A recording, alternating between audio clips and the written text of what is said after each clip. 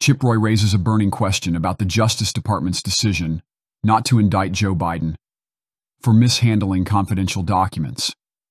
Addressing Attorney General Merrick, he draws a sharp comparison to the charges against former President Donald Trump for similar actions.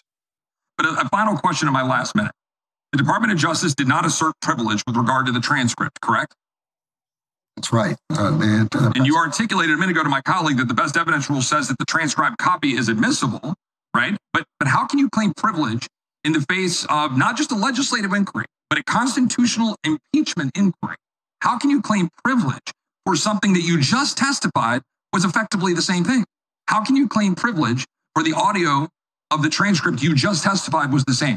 I just testified the words are the same. Sensing an audio is different. You have not given any explanation, and there's nothing in the impeachment resolution that would make a difference with respect to... I respectfully disagree. I would ask you one last question. Is the decision not to prosecute President Biden for effectively the same crime for which DOJ is prosecuting President Trump, is it because DOJ has determined the president is not mentally fit to defend himself and stand trial for his crime, but former President Trump is? I say again, that's an inaccurate description of Mr. Hur's report.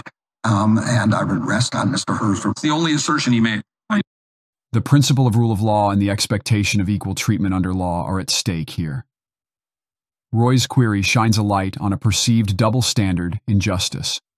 Joe Biden appears to be given a more lenient pass compared to Donald Trump. Biden's mental health focus and the choice not to prosecute him suggest an imbalance in how justice is served, shaking public trust in the system's fairness.